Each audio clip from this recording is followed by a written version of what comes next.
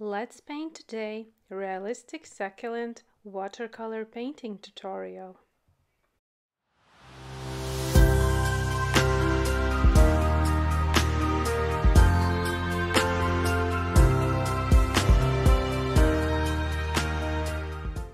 An outline drawing is done.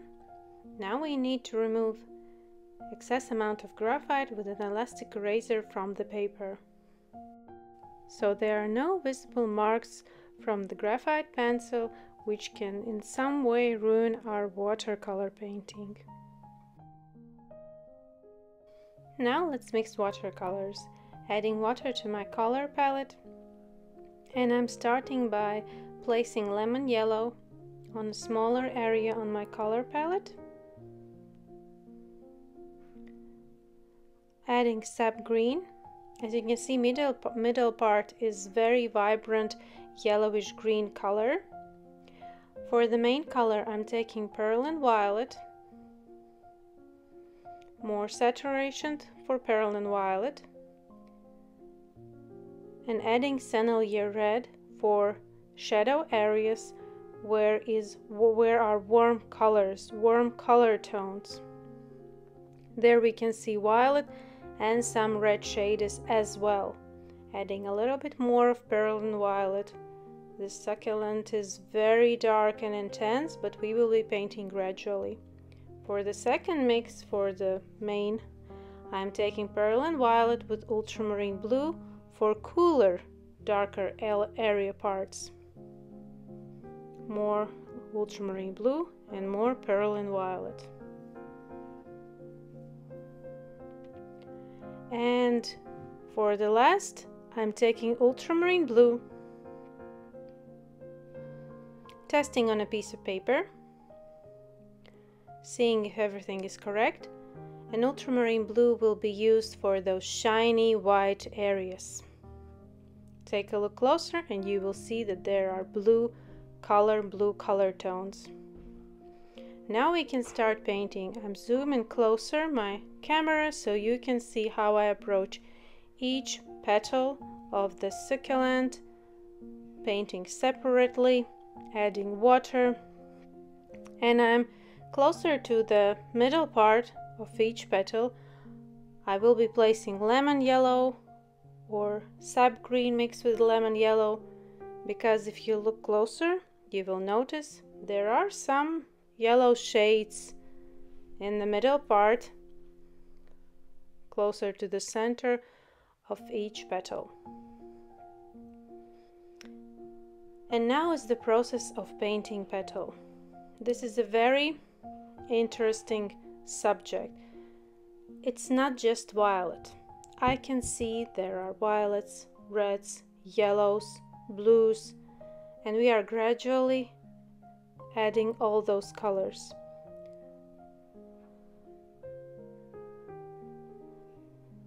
First layer will be much lighter than it appears in the reference. We need just to establish color tones, tonal values, lights and darks. I'm constantly looking to my reference. I zoom in each petal separately. I look closely where are the lightest part. I leave the light area wider than it appears in the reference, because I know after a few layers it will become smaller, so it is important in the beginning leave a greater area. I'm using round synthetic brush, carefully painting around other petals that are beside this one.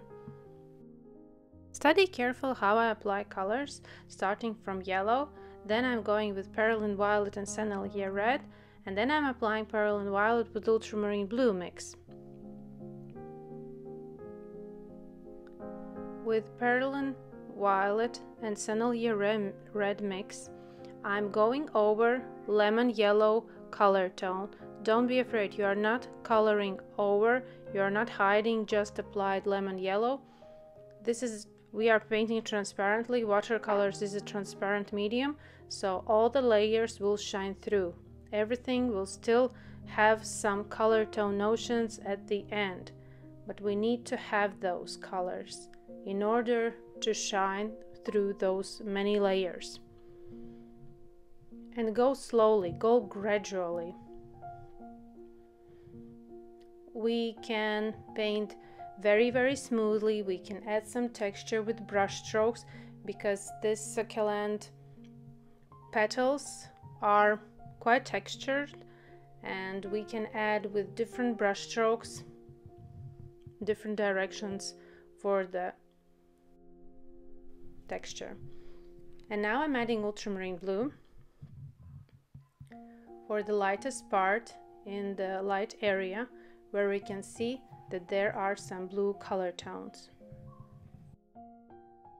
While the surface is still wet, I can add more color tones, separate one petal from another. I'm painting in quite hot weather and my layers dry super fast. Also, my color mixes on the color palette also dries super fast. It's just a matter of your practice with water ratio and color pigment. Just time after time I'm adding a little amount of water to my color palette and painting mostly with a dry technique. Dry surface, brushes loaded with very small amount of water and pigment, and apply colors after smoothing with round synthetic brush.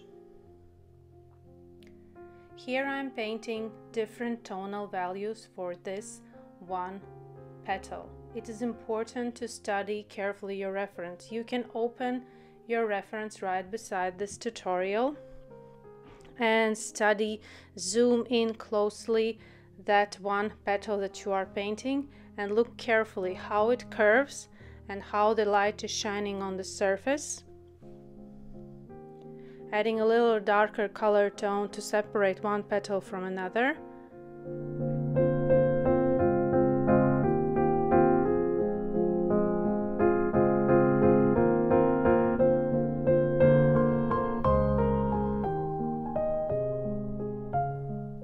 Now going to the next petal. The technique is the same. Applying water, small amount of water. Maybe you already noticed that each petal is completely different. There are some similar notions for all the succulent petals, but still each petal is different. How light is shining, where are the shadows, where are more darker, where are greater lighter parts. We all need to take that into consideration to get a realistic looking succulent. Not just an illustration, but a realistic. If you want an illustration, we are just painting all the same, darker in the middle, lighter at the closer to the edge line. But if you want a realistic looking succulent, we need to study each petal separately and really think from which area is light source coming, how each petal is curved and looking towards the light source.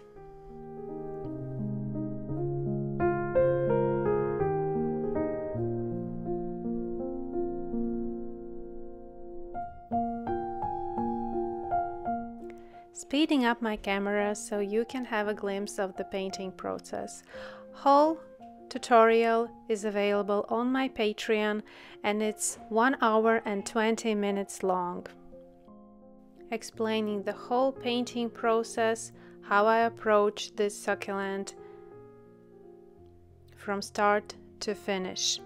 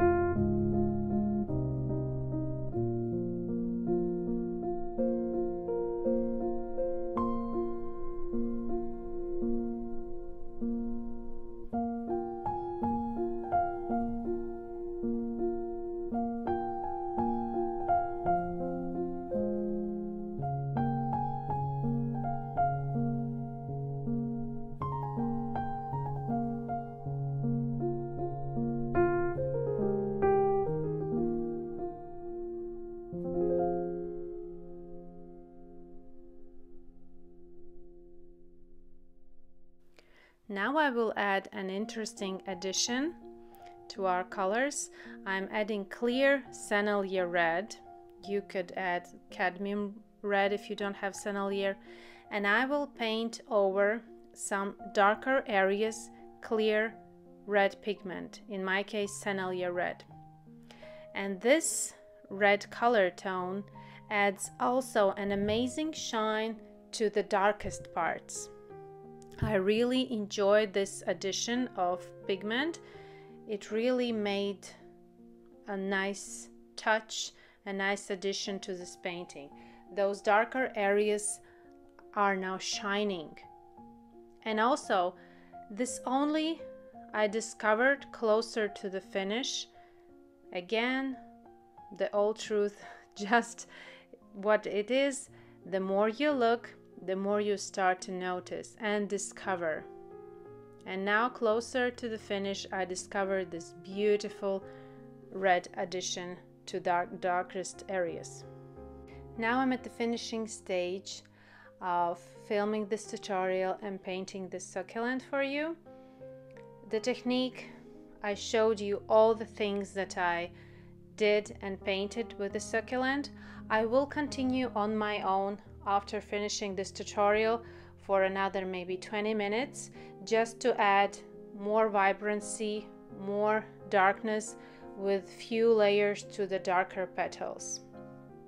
The technique is the same. You can stop here, you can continue, you can even continue more. Here with this subject, almost no limit. Just don't overpaint the lightest parts, but you can continue and add more realism, add more details, add more vibrancy and darkness to the darker areas. Thank you for being here. Thank you for watching this tutorial. Hope you learned something new, and see you in my next tutorials. Bye bye.